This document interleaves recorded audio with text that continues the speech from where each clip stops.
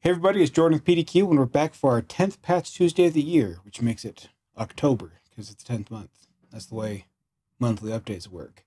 And I gotta tell you, Microsoft brought their A game. They were concerned all this libwebp was taking the shine. It's like, oh, 0 day, I was worried about that. So they came in strong. They came in with 104 patches total, 12 critical, and 5 of those that have already been known or exploited.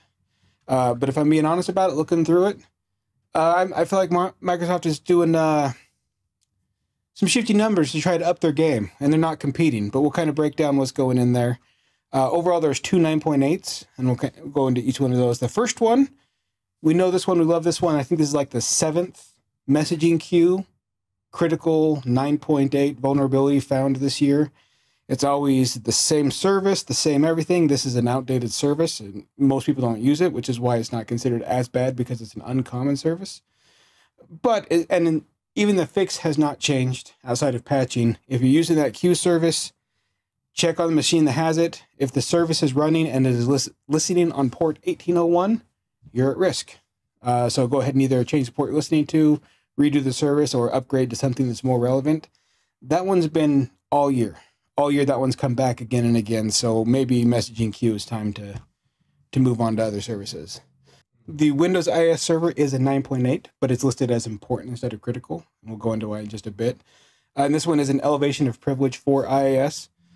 The reason it's rated so low is because it is basically a brute force attack, so they consider that less at risk. It's not good to have. You definitely want to get that patched, but brute force, especially if you have complex passwords, not so easy to take advantage of. So 9.8, yes, not so bad, but still IIS, anything running that, patch it right now.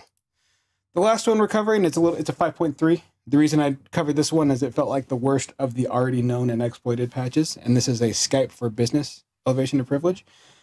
The way this one works is basically they send a request there, and it will return back IP address and port. So it doesn't help them get into anything, but it gives them critical information to help them get into something. So while that's lower on the threat scale, the fact that it's already published and known and has already been exploited, that's one you want to take care of. And that's kind of everything for Patch Tuesday in this year. 104 seemed bad, 12 critical sounds bad, but honestly, it feels like they're just trying too hard to keep up with the 0 days, and they failed. For PDQ, I'm Jordan.